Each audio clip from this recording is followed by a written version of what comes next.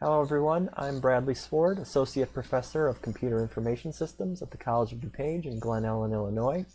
And this video is going to take a look at x86 assembly language as it relates to basically chapters 4 and 5 in the Irvine textbook that we use here at the college. And we're going to take a look at an example problem. So what is that problem?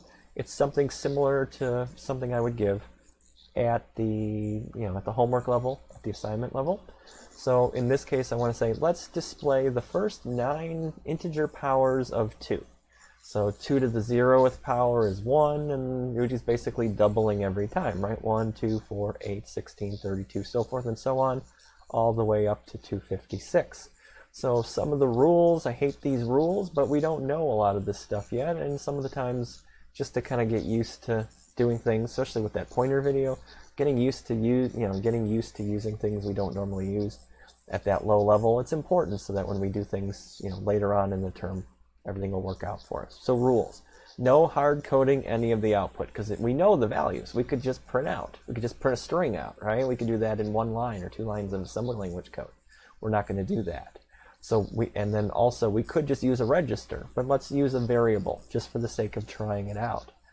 To hold the value as we're duplicating and modifying and doubling everything up. And then number 3, since this is actually surprisingly a chapter 7 problem, how do I multiply? How do I divide something? We'll basically just double each. Doubling is multiplying by 2. So we'll see that we can do this without using the multiplication. So first step for something like this, as much as everyone loves to just jump into code, my high recommendation here is take this, especially if it comes in as a word problem and I don't give you a C++ code to start with, is to write that code. So here is a sample of one way to do it, and you could use a for loop, you could use different styles of loop, and we're going to see for loops and while loops and how do we translate them into assembly language later on in the term. But for now, I can see that because I'm going to be doing something 9 times, it'd be nice to set up. Sorry about that. It'd be nice to set up basically a do-while loop, because when this do-while loop plays right into this loop instruction that is part of the lecture notes of the stuff that you see here on Blackboard. So here is something that works. Start with an x value of 1, and then basically set my countdown, my loop counter to 9. Print out the value of x, so print the 1, then print a space, double it, x equals x plus x.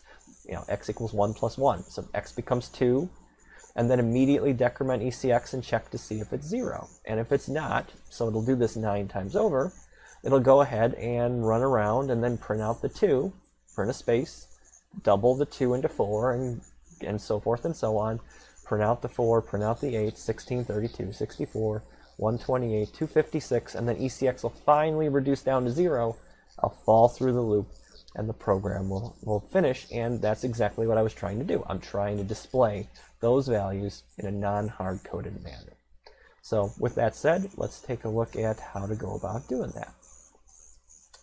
Okay, so it's just simple if we just use an integer value for this. That's what I have. So int signed double word 1.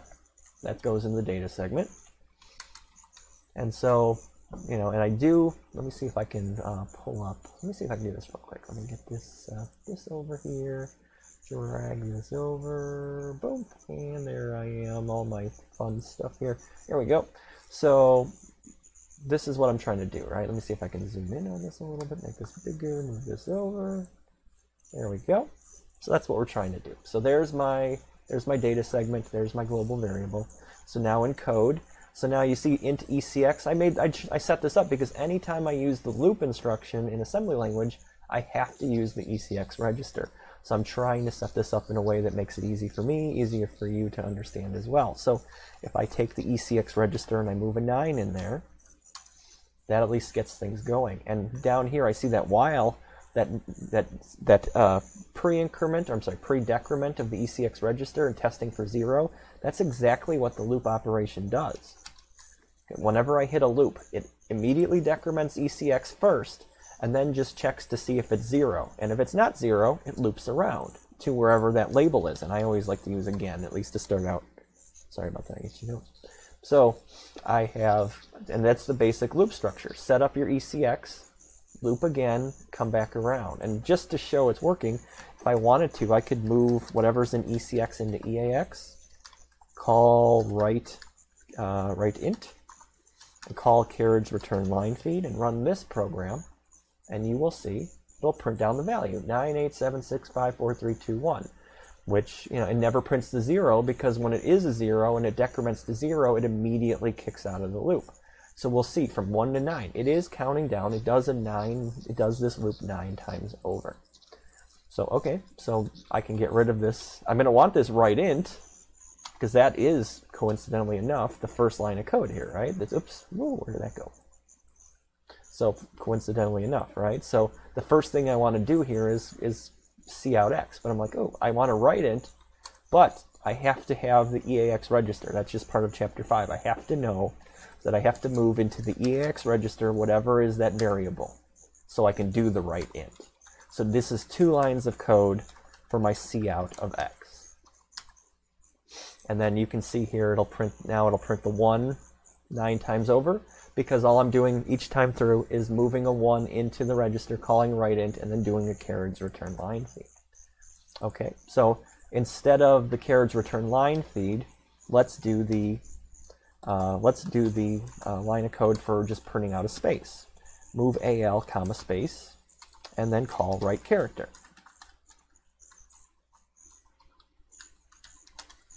So that is the same here as C out space. And now you can see, move things over. There's my +1, +1, +1, +1, +1, +1. And don't mind the plus, you know, write dec is how you do unsigned, write int is how you do signed values, and we're going to be using signed values, maybe not today right now, but we will be using it. So that plus is okay. You don't have to worry about anything like that. So the program won't be exactly the same in C++ as it is in assembly, but the gist of it is there. So now the final step here, I want to double whatever X is. So you're like, oh, that's easy. I'll just add X to X. Add X comma X, right? And you could try that, and you will fail miserably. Where's my error list? There's my and it says invalid instruction operands. Because this goes way back to our first introduction to the add statement, the move statement, or anything that requires this, that we can't use 2 registers. We can't use 2 variables, even though they're the same variable. We can't use 2 of them in the same line of code because of the way the buses are set up on our system. Our CPU communicates to all the other parts of our computer, and in this case the RAM, that we can only use one at one time. We can only access one piece of RAM, one variable. So it just can't go ahead and do 2 at the same time. So we have to do 2 lines of code at the very least, maybe even more. Let's see.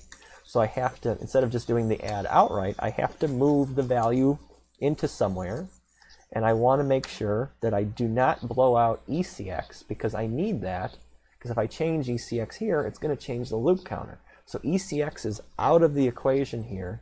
We can't go ahead and do anything with that. So at least in this case, anything else is fair game.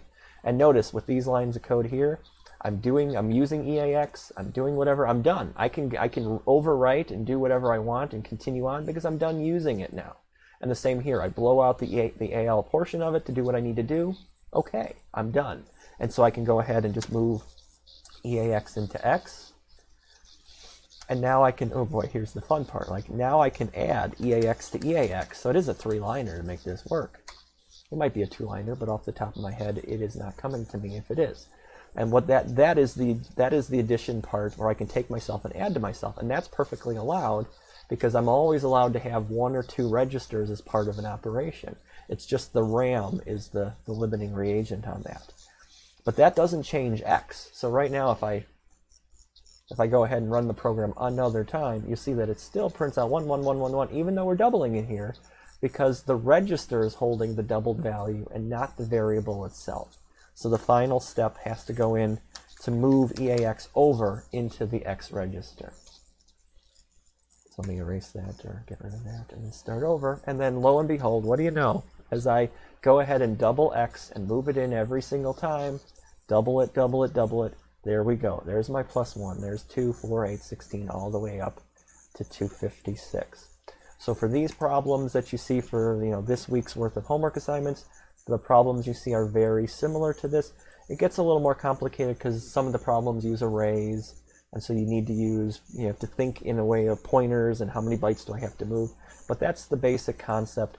Use a loop structure, use an array, use a variable, use your registers to solve the specific problem. And as always, anyone out there, send me an email if you're my student. Send me a message through YouTube if you have any questions about anything I've done. It's very possible I've said the wrong thing or whatever, because this is my new life as a video producer here. I'm used to talking in a classroom setting. I'm getting used to this, so I'm trying to do my best. If there's anything you can do to help me make this a better experience, outside of learning how to become a film producer, I'd love to hear it. And thanks again for watching this video. We'll see you next time.